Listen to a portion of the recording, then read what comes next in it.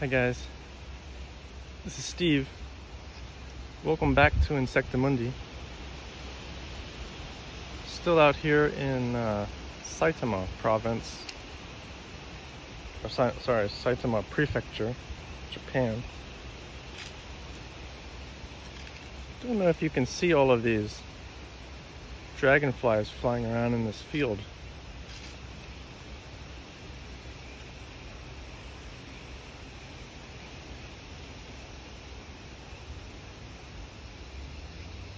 It's a little windy out as well. See if I can get one of them.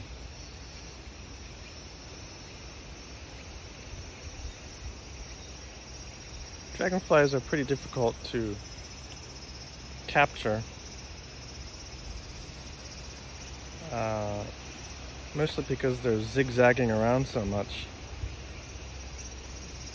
and their visual acuity is really quite remarkable since they are aerial predators, sort of similar to their juvenile form, which is aquatic. It's aquatic, but it's also predatory.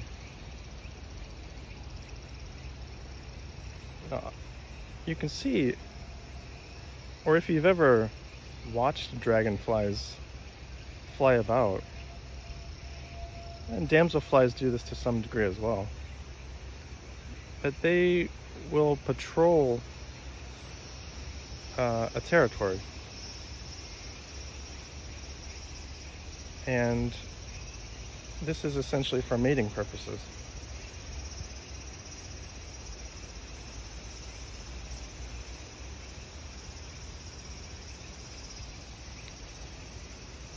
And similar to actually various types of bees as well, and wasps, if some foreign insect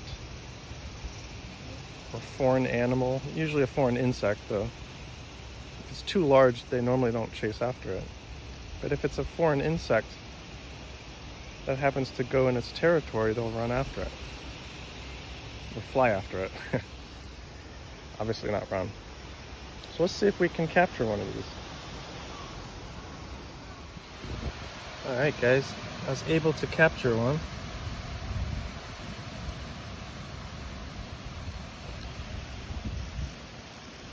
So let's be careful.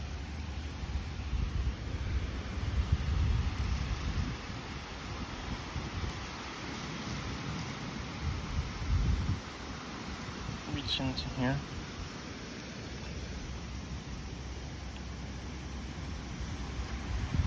Be careful not to destroy its wings. Look at that.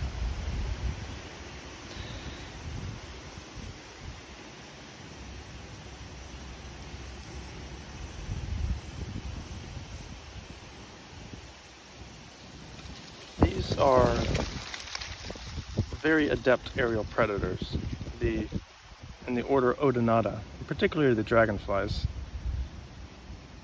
You see the legs are just covered with, they're covered with long setae. There we go. And that's to aid in capturing prey items. And so they'll grab them with their legs and just start chewing, start devouring them.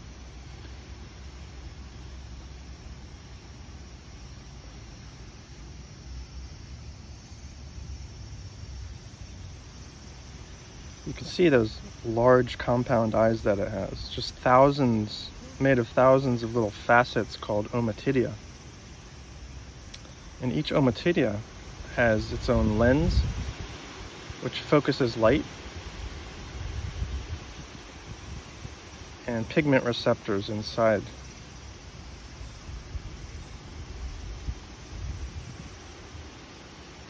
This particular one is in the family Libellulidae, which is pretty difficult to say quickly.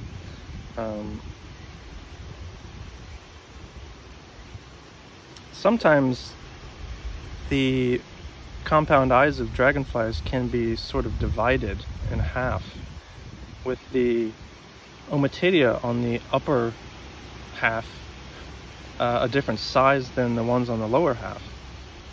And this is essentially to aid in prey capture. Okay, so the visual acuity of the different size Ommatidia is different.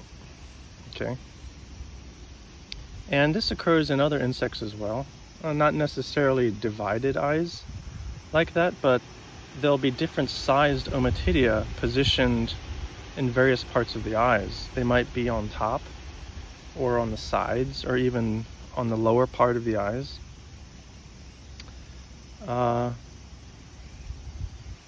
And they can have different photoreceptors inside as well.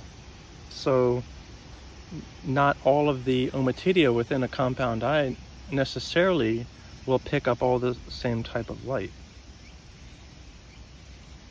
And you see, dragonflies are just really beautiful. I mean, their wings are just, you see all the veins in them. This sort of pattern is called an archidictyon. This dense patterning of veins. And they're just extremely agile flyers if you've ever seen them.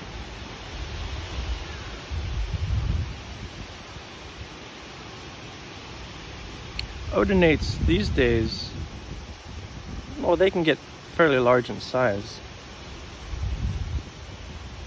But essentially before the Permian, you had a whole entire superorder that were these giant sort of dragonfly looking insects, and they were in the group Paleodictyopterida. Now these resembled dragonflies, but they weren't really related to them. Many of them had beak-like mouth parts, and the aquatics, the immature stages of them, we're not really sure what they did, whether they were aquatic or not. And the various groups of these Paleodictyopteridans, unfortunately, they went extinct at the mass extinction in the Permian, at the end of the Permian. So this entire superorder went extinct at the end of the Permian. And for a while, they were the only aerial predators. And many of them were pretty massive in size. The largest ones being up to 70 centimeters in wingspan. So you're getting close to a meter wingspan size. And what's left really of the relatives of that group are today's dragonflies and damselflies, the Odonata. Really spectacular organisms. Also, if you ever look at a dragonfly close up, sometimes you can see the abdomen pumping. It sort of becomes flat and it expands a little bit. You can see it slightly here. You see the abdomen moving a little bit. Okay, so what it's doing is it's actively breathing, essentially. It's also pushing blood and hemolymph to help it circulate within the body. You can see it a little better ventrally, actually. You see that abdomen? It's expanding and contracting. Yeah, that's because inside it's filled with these tubes called trachea, as well as air sacs. Their entire body is just filled with air sacs. And so this pumping is helping squeeze, helping force through air to different parts of the body. And this helps regulate the temperature, okay? As well as it pushes gases throughout the body the oxygen and CO2 after they breathe. Since they are such active flyers, they need this type of body ventilation. Really impressive. And of course, odonates are not the only ones that do that. As we'll see maybe later, all sorts of insects will pump different parts of their body, usually the abdomen, but other parts as well, maybe in the thorax, to help ventilate their body, to push blood and to push air through. Very nice. Let's let this one go. And off it goes, probably to patrol its same territory.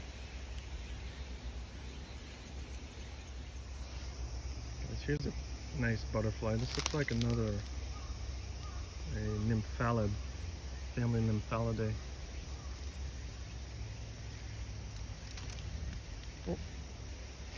Oh, cicada just came by.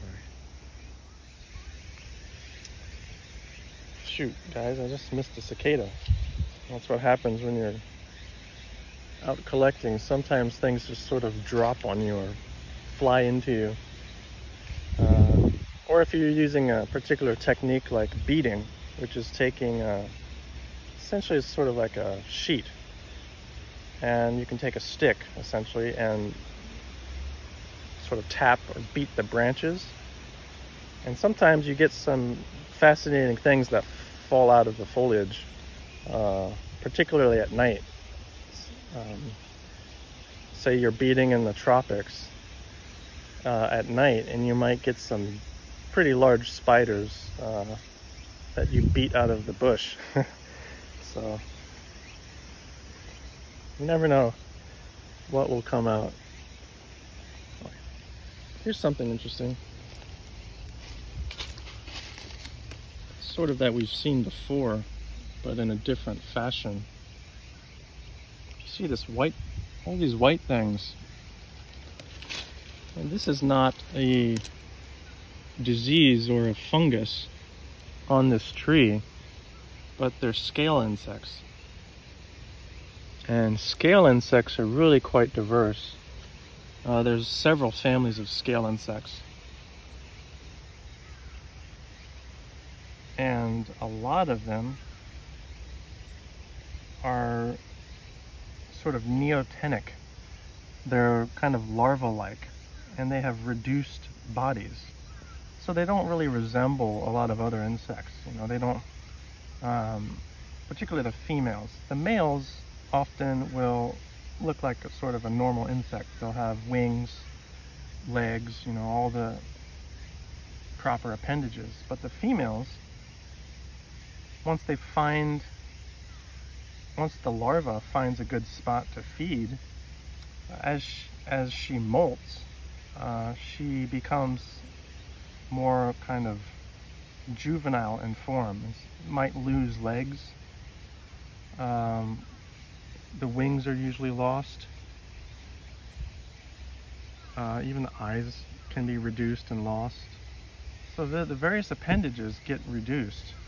And so they'll just sit here in this sort of docile state and feed.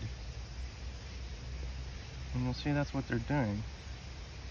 So underneath this white stuff, which is wax that they produce, really copious amounts of wax, underneath all that wax is their body. Okay, and oftentimes scale insects will, kind of like the bagworm moths, where the male flies by and inseminates the female.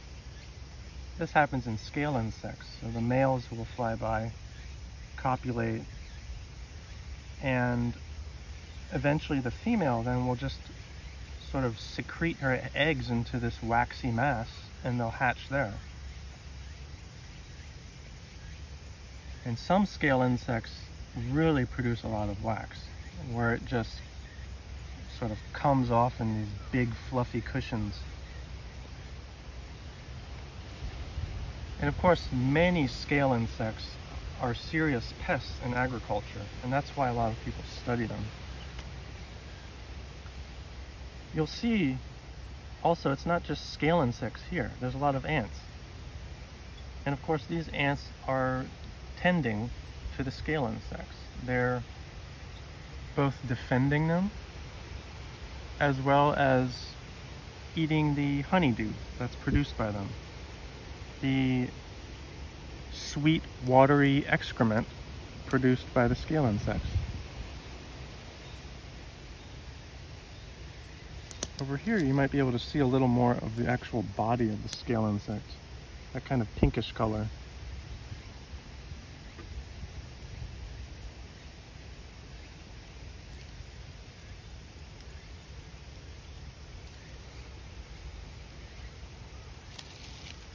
These are fairly small in size.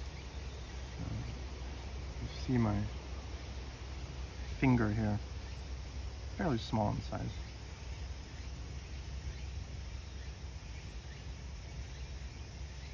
Let's see if we can't peel back one of these. So I just sort of peeled back the wax. You can see that pink body that's there.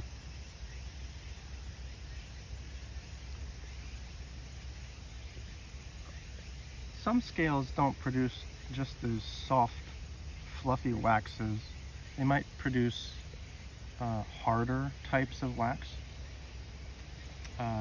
If you've ever heard of shellac, shellac is a sort of hard type of wax that was produced by a certain type of scale insect.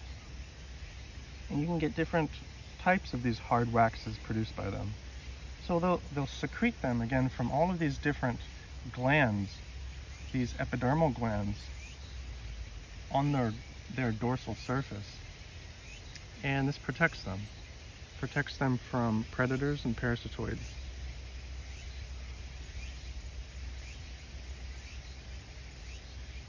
It's pretty interesting to see, these tiny societies living within broader ecosystems, because humans, we act at a fairly large scale, right? Our world is fairly big. It's a big scale. But if you look closely, there's all types of sort of different sized ecosystem worlds hiding within our own. Okay, and these are different insect societies. The ants and the scale insects, or ants and hemipterans, are one of them. Others are sort of the social societies themselves, which ants are. So ants are a type of social insect. Social meaning they have a reproductive division of labor, so they have a queen, and then they have workers. The workers are actually female, and workers in other social insects, including things like wasps and bees, they're females, but their reproductive capacity is suppressed. And with ants, there's not just a reproductive, there's not just the queen and the workers, but there's also another caste, typically soldiers. Okay, so you have these interesting miniature societies within our own, right? You just have to know where to look.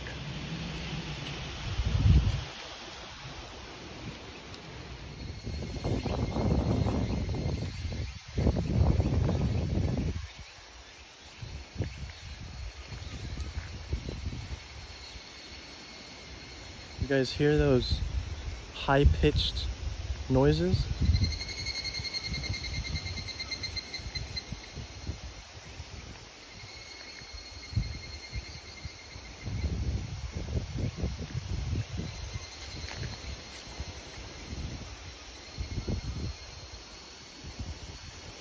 It's probably one of my favorite parts about Japan, and maybe iconic, are the sounds of the cicadas in the summer.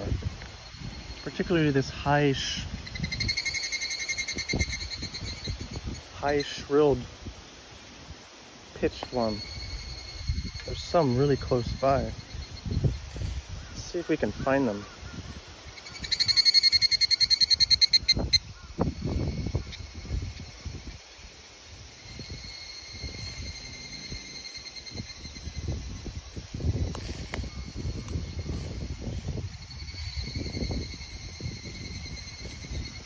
Here it is, guys. It was right next to us.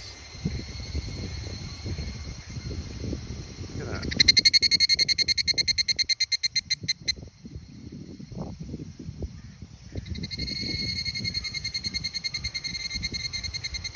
Oh. He was giving us a chorus there.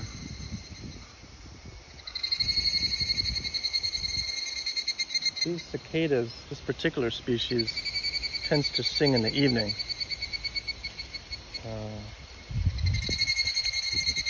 I say tends to because you can hear it at other times during the day. But in some parts, they seem to really only sing in the evening. Let's see if we can try to capture one. Get a closer look. All right, guys. Still singing in the net. I was able to capture this one.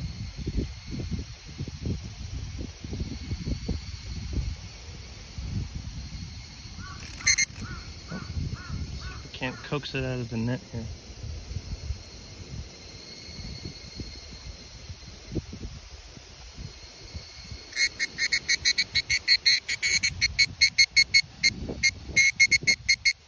Look at that.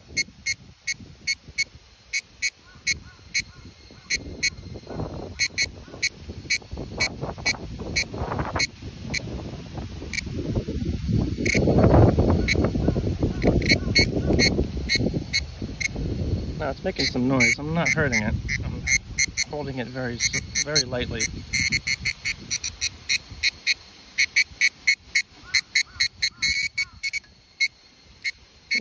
This is a vocal species, isn't it?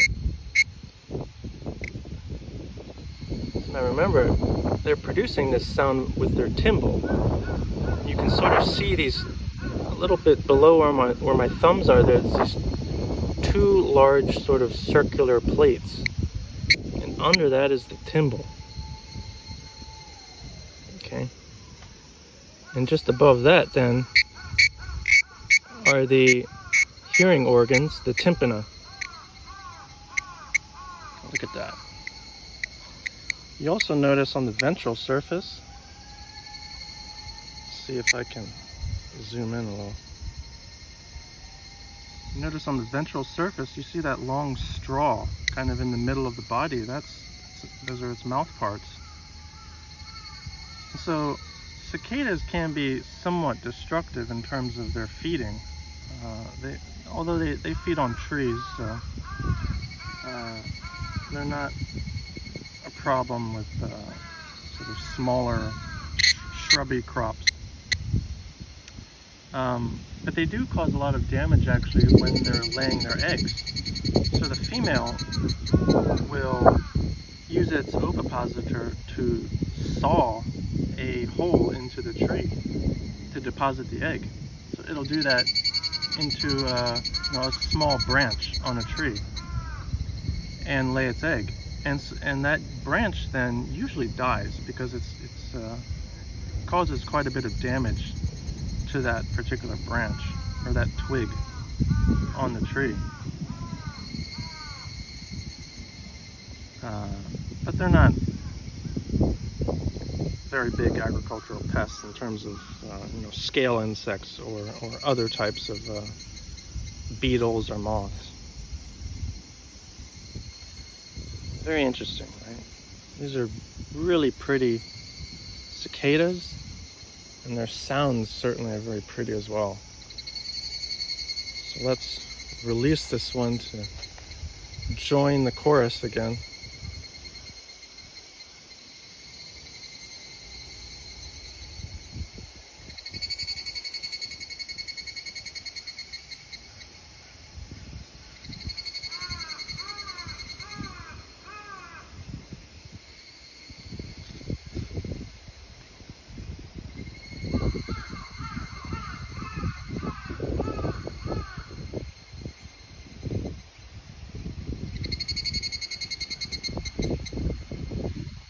The other thing I should mention is that, these are annual cicadas.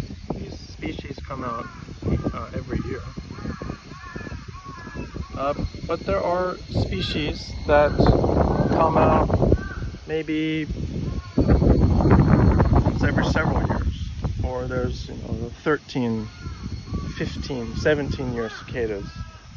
And these are some of the longest lived insect taxa. It's quite a long time for insects. There are some other insects, like some large beetle species or some aquatic taxa that also have many-year lifespans. But the cicadas are perhaps the longest, particularly the 17-year. And it's really quite amazing to think, that these things will stay in the ground for that long, essentially sort of in a quiescent or dormant stage. And then they emerge just pretty much all at the same time. Now, some might emerge a year early, and some maybe a year late, but most of them will emerge on time. Pretty fascinating, cicadas.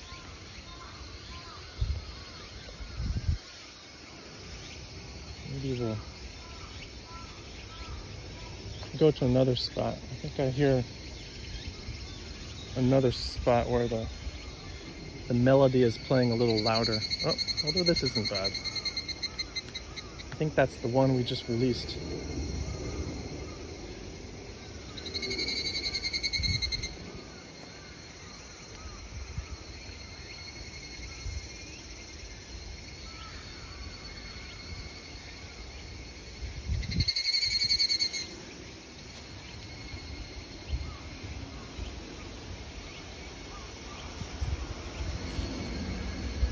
There's another one.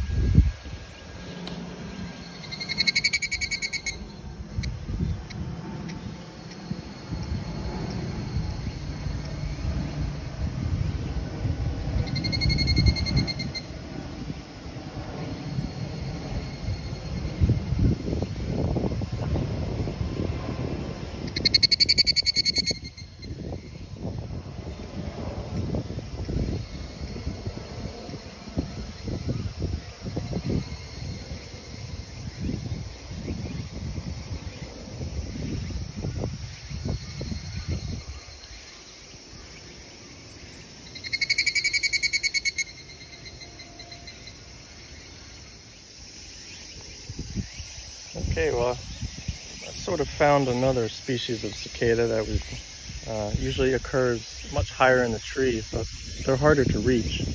I say sort of because this one is kind of partially eaten. It's not alive.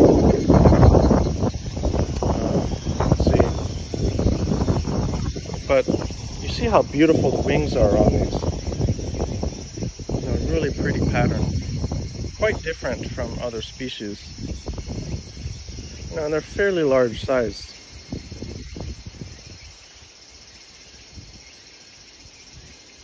Yeah.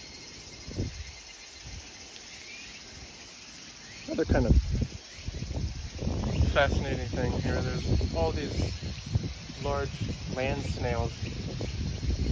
Not quite certain if these are native or invasive. Native, perhaps.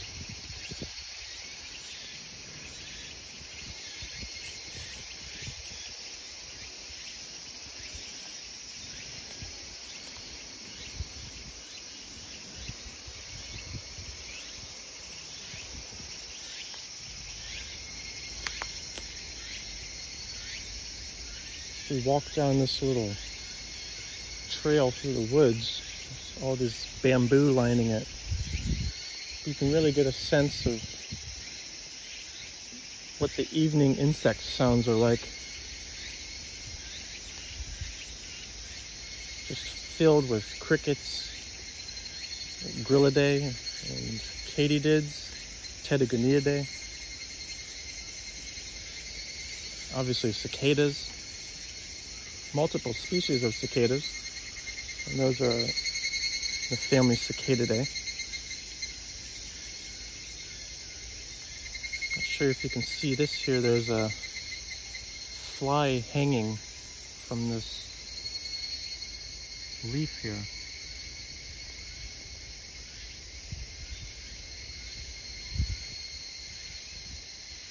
That is a crane fly in the family Tepulidae. And a lot of people mistake them for just big mosquitoes. It's because they resemble mosquitoes in a way, but they're not, and they won't bite.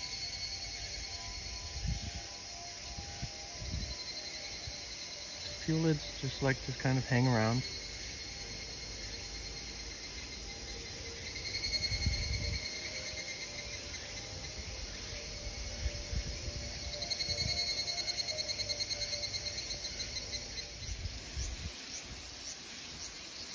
Alright guys,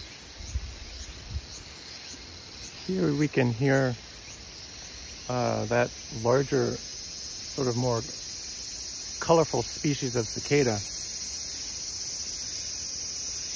You hear it, it's a lower pitched, sort of a more monotonous tone, and it's more of a continuous tone. And we were lucky that one of them was within reach of my telescopic pole here. There it is. Let's get it out of the net. Oop.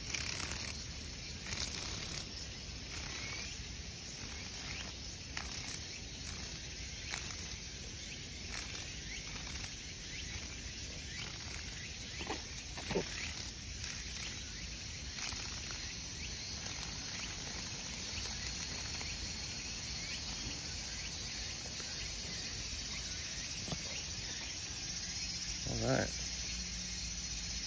so this is that other species. See, it's a little less vocal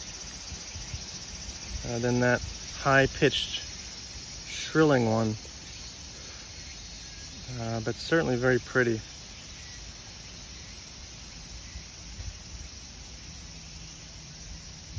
You'll see it's proboscis there. It's got a very long proboscis.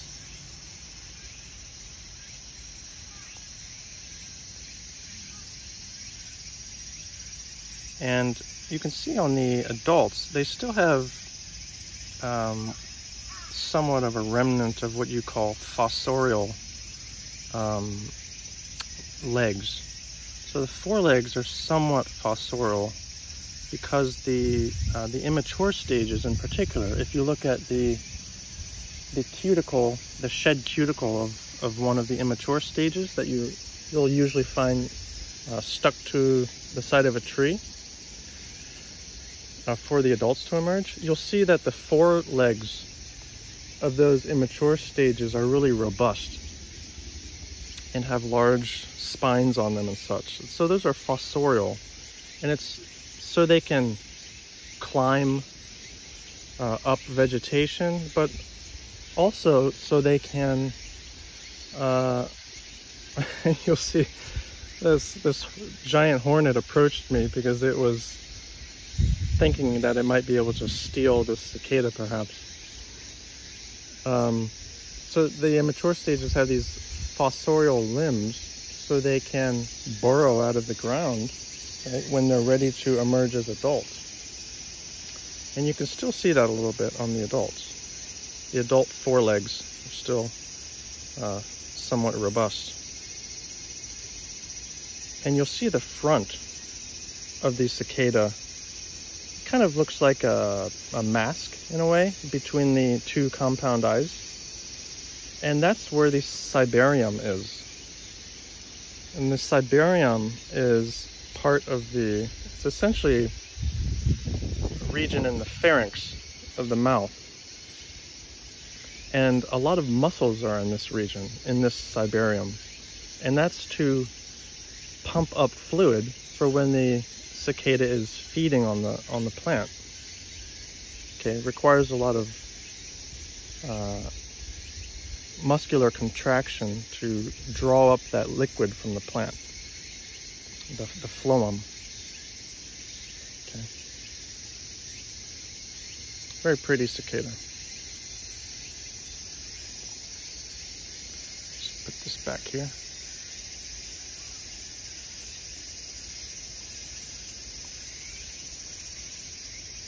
See how well they blend in with the trees.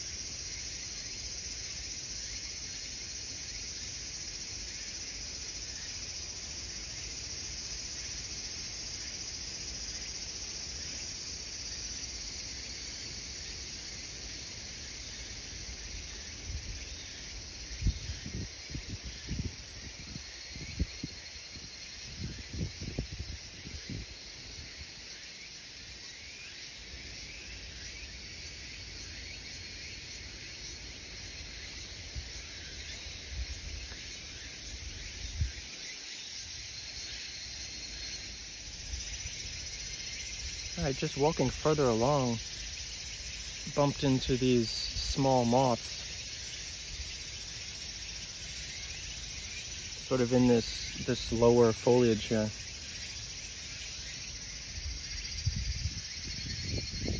And those are the adults of inchworms.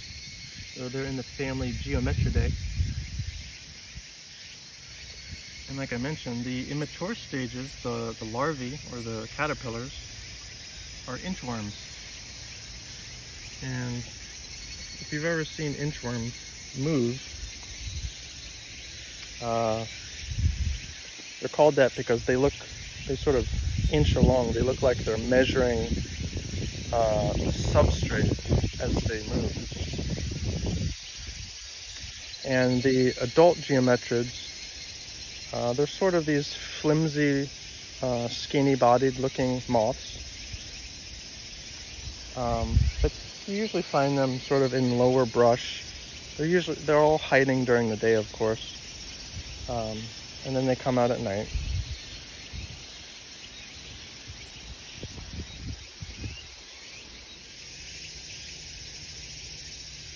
And you can really hear all of the insect sounds here. Those are cicadas,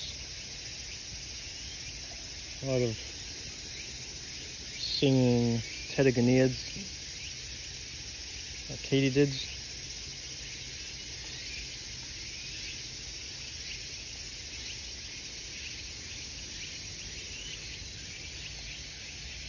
And here,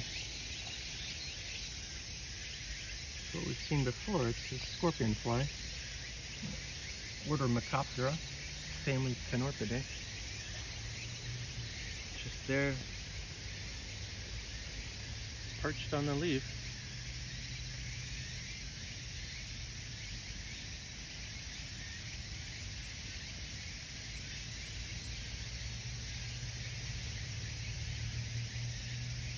And actually right next to it is a katydid.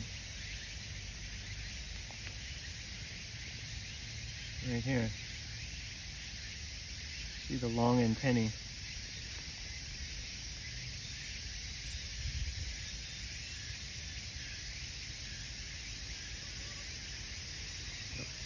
There it is. Guess I caught it by surprise. It was relaxing.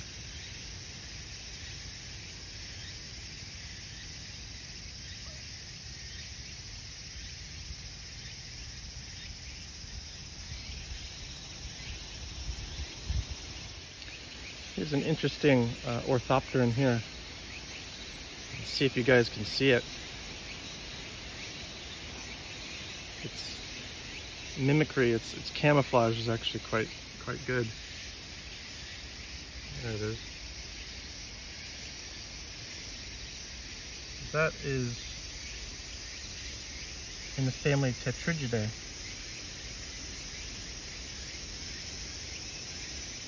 Not sure what the common name is. I think those might be the pygmy grasshoppers. I'm not certain. You see, this one's not moving at all. It's trying to stay hidden. go.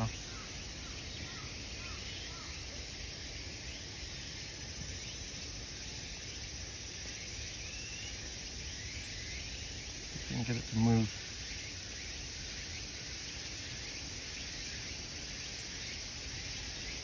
There we go.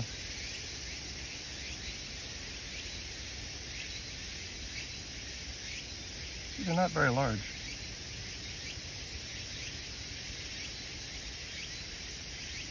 And tetragids usually have excellent camouflage.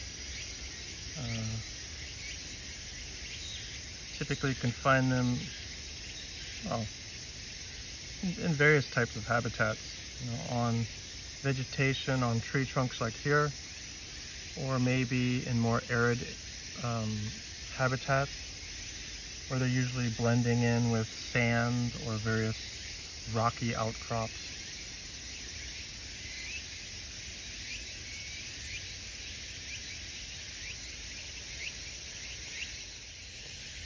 Okay, so here, like I mentioned earlier, actually right next to it, I was going to point to this cicada shell, but right next to it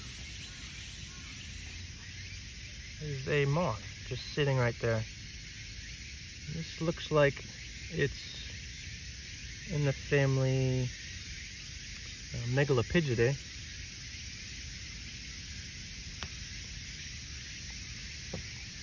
Wait, oh, there it is. Flew under this log here. The megalopigid.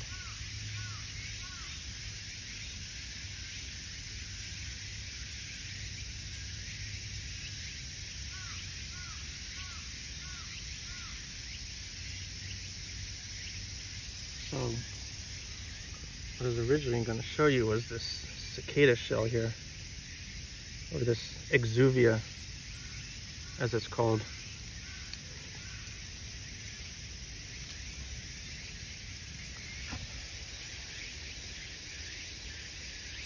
You see, like I mentioned, the giant forelimbs here, which are these fossorial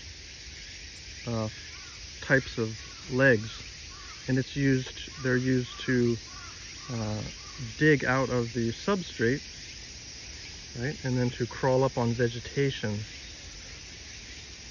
from which they just hang usually, and then to molt, they split the back open, and the cicada emerges from the dorsal surface, and then just hangs there until the cuticle of the newly synthesized cuticle of the adult hardens, because it takes a little bit of time in a process called tanning for this newly secreted cuticle to become harder, so that it can then fly.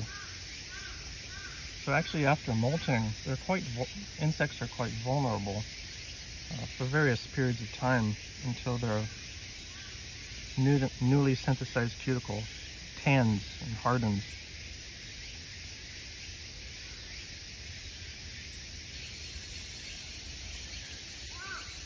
The camera's moving a little bit. I don't know if you can see all of these. These are mosquitoes flying around near my feet. It's quite a lot. All seem to be Aedes,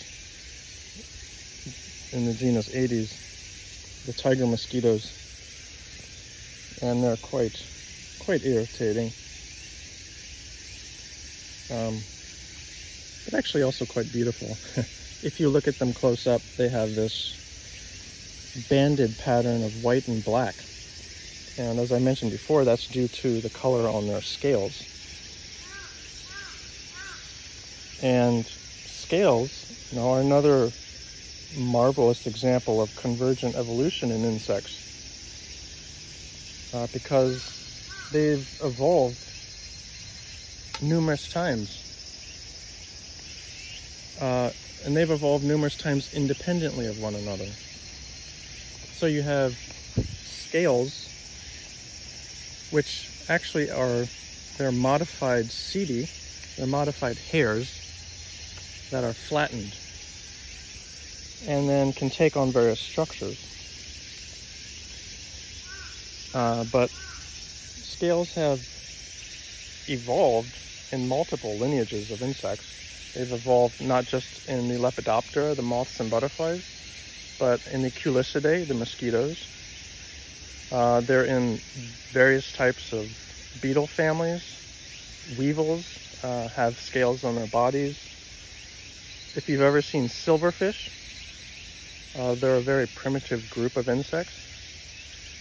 Silverfish are covered with scales. That's what gives them their silver appearance. Other groups of diptera, other groups of flies, have evolved scales, not just mosquitoes. Let's see, what else? There's a cricket family that has scales. There's just all sorts of different insect groups that have independently evolved scales. It's really impressive. And the forms of the scales in these different groups are all different. Some of them are just, they're pigmented, so they have a pigmented color in which they're usually maybe just a brown color. But a lot of them actually have very intricate internal structures, or they can be external structures as well. But these micro or ultra structuring of the cuticle itself, of the individual scales,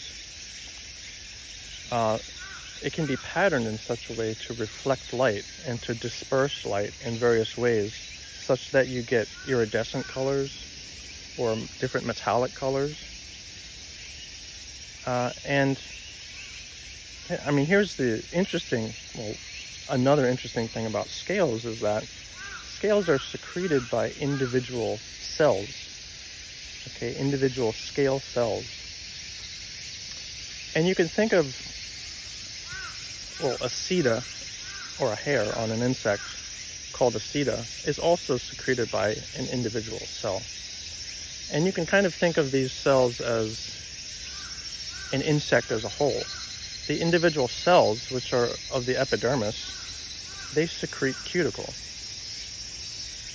So a scale cell, for instance, will secrete, after it's formed this kind of large flattened structure, it then secretes the chitin, okay, it secretes the exoskeleton, the cuticle, and then this will start to harden.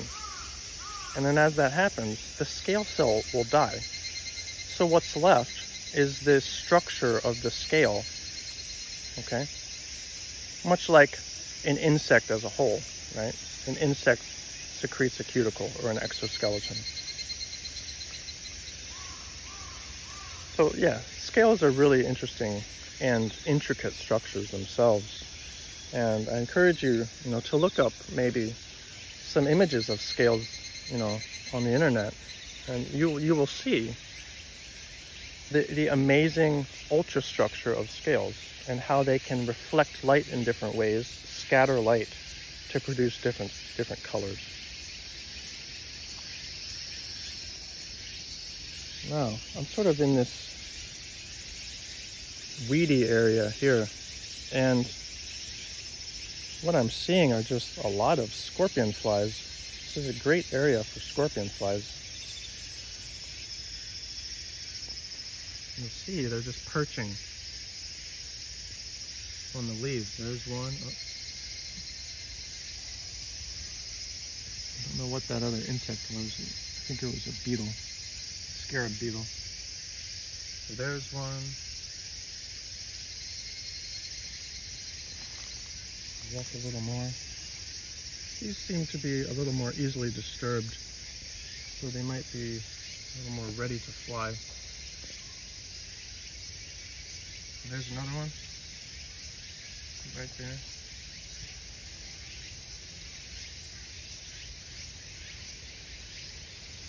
They're just kind of perching in various places. Here's another one. Again, you see that bulbous male genitalia that's curved over the back there, making it resemble a scorpion. And they'll actually, when you try to grab them, they may actually, they'll extend that stinger-looking apparatus, again, which is the genitalia. They'll extend it, and I'm not sure if that's really to mimic or to make it look as though it's stinging. But they do have claspers as part of that genital apparatus. It wouldn't hurt, but maybe they're trying to grab you with these claspers. But those claspers are usually used to grab the female during mating. So it wouldn't hurt you at all.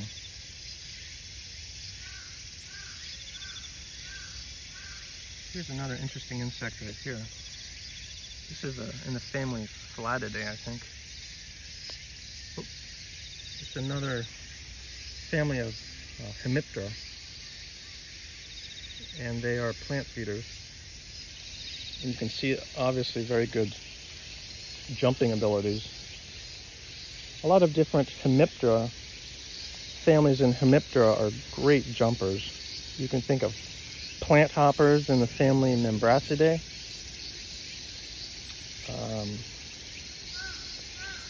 Flattids obviously are great jumpers. Cicadelids, plant hoppers. They're all really great jumpers. There's another scorpion fly just sitting.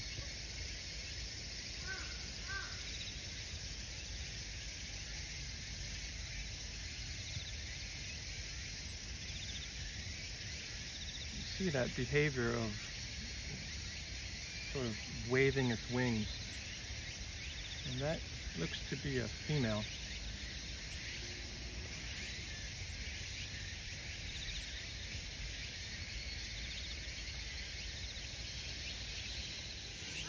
And guys, there's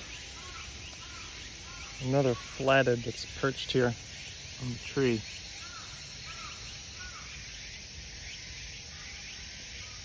They actually have a very fine wing venation and a pretty intricate wing pattern. It's hard to see, you really need a microscope. It's quite pretty.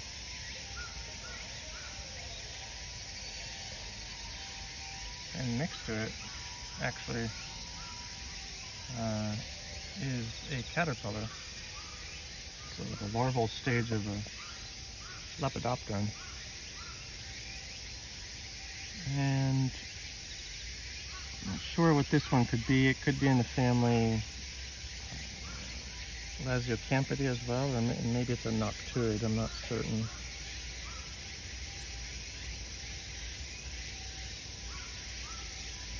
Very fuzzy.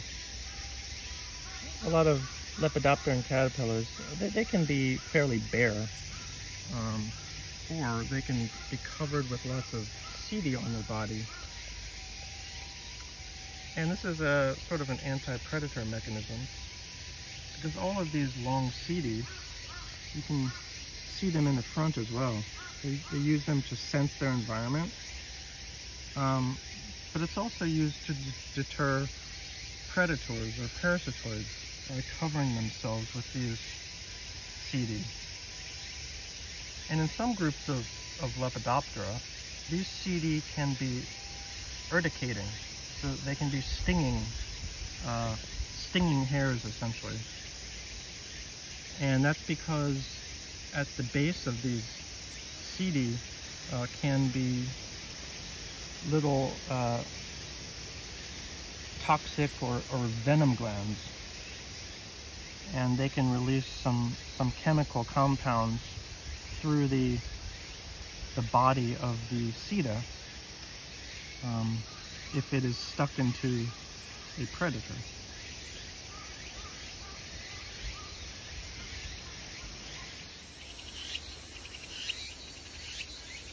Thought I'd just show some of the beautiful Japanese countryside here.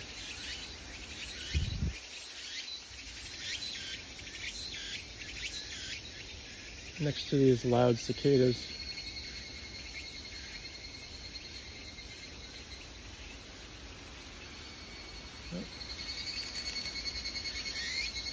Hiding in these bushes here.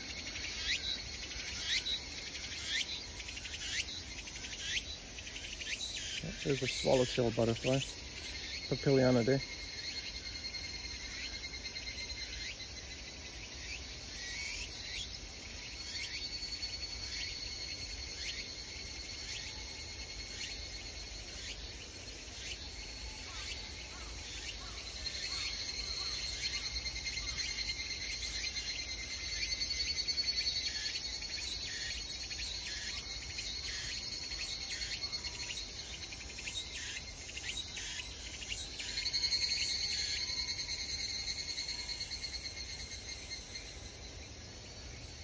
Hey guys, this is a nice find.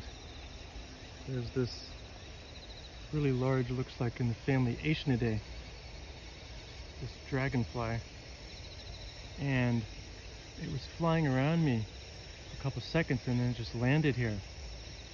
And you can see it's got a prey item. Looks like a katydid that it had caught. You see it just munching away. It's a pretty large sized Aeshnid, and Aeshnids are large bodied dragonflies. They're of the larger of the families. See them just munching away.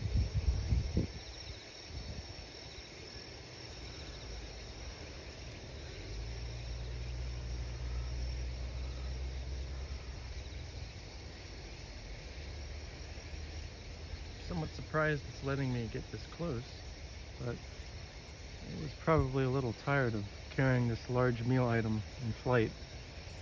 I probably just wanted to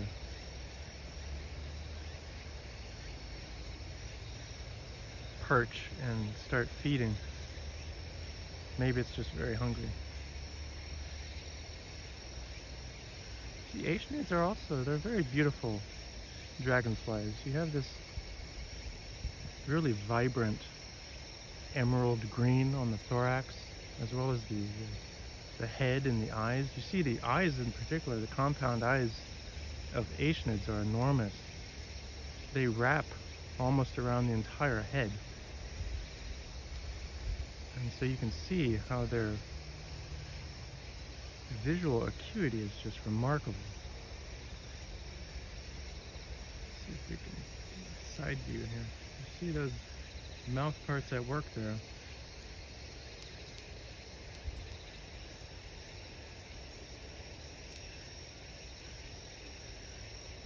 Got a good meal.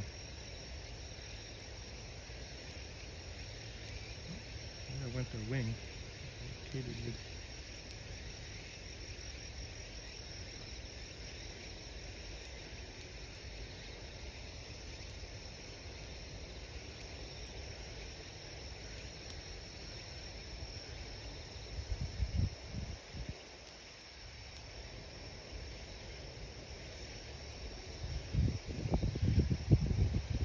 Very beautiful dragonflies.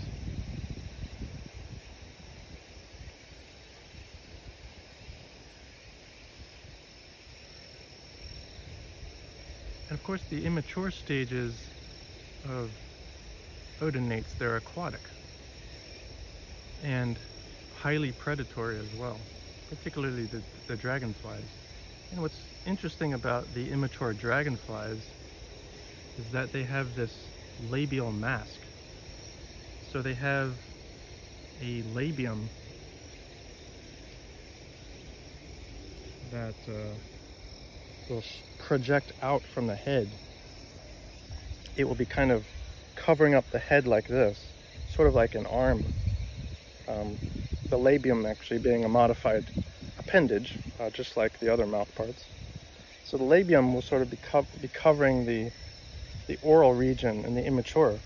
And when there's a prey item, it shoots out, okay, and then pulls in its prey item. And so these aquatic immature dragonfly stages are really quite impressive. And this happens extremely quickly.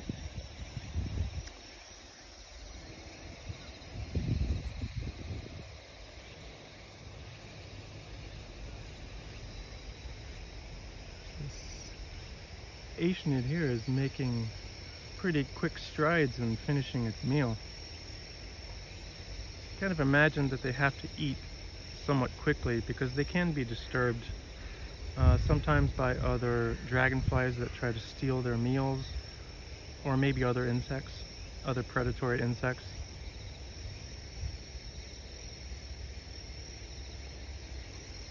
Very beautiful dragonfly. Again, it's kind of rare that you can get up extremely close to these dragonflies because they're really usually focused on any movements. Here I think it's just so busy eating its meal that it's not really paying attention. Or maybe it just likes being videotaped. Very photogenic individual.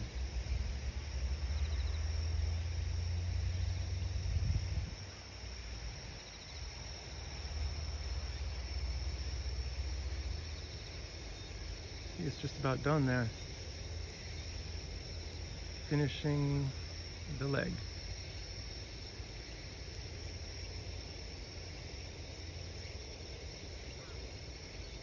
Maybe to give you a size comparison, let's see how close I can get here by finger. Yeah. It's a pretty large individual.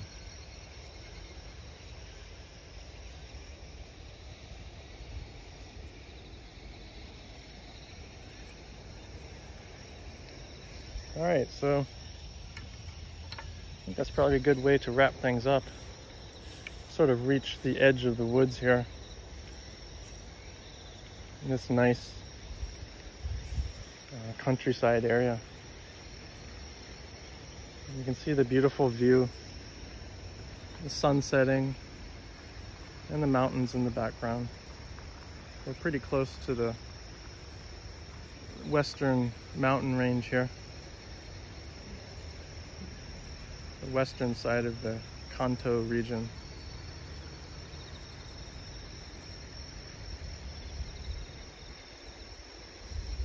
And I'll perhaps try to do a night collecting video at some point, because a lot of different insects will emerge at night. Particularly if you set up a light sheet that attracts. In areas like this, you just get hundreds and hundreds of all sorts of taxa. And you know, for those of you who are not, you know, in a rural region, or maybe you're in the middle of a city, you can still find lots of insects in those habitats as well. You just have to look. Now, it's not to say that insects are diverse in urban habitats. They're not. You know, you really want natural habitats, wild habitats. That's where the diversity is highest. But you can find insects almost anywhere, really. That's the great thing about them. It's just that in urban areas, you might have many individual insects, but it won't be a high diversity. So you won't find a lot of different types of insects. You might find a lot of, you know, city-adapted insects like various cockroach groups, various types of flies that like, you know, city areas, stuff like that. So it's certainly important to preserve wild habitats, right? It's not just in terms of preserving the numbers of organisms, it's the diversity that's important. Okay. And in particular regards to insects, that diversity is still largely unknown. We still have so many to discover. So thanks for watching again, and see you next time on Insecta Mundi.